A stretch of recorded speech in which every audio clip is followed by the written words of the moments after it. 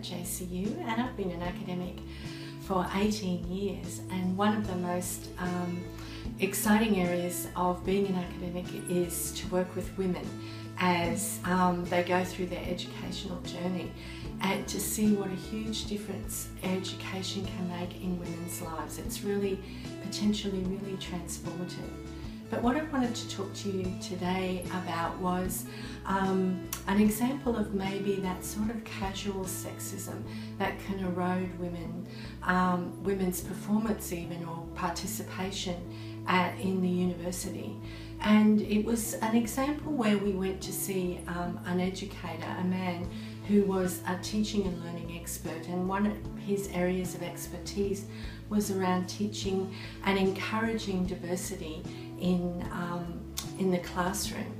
And all the time that he was talking about diversity and how you could, some of the strategies you could use to encourage people from diverse backgrounds into the university, he kept calling us, all of us, guys.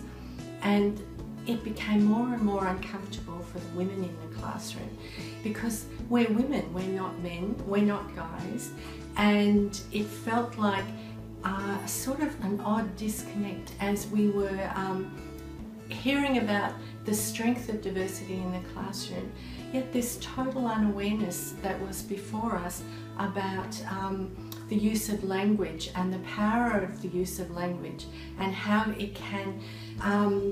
make people invisible, and again make women invisible by using a term that really is related to men, and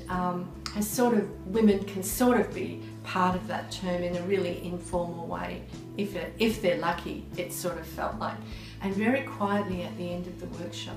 some of us women said, we're women, we're not guys, but he didn't hear us. And I thought that that was a very powerful example to share with you.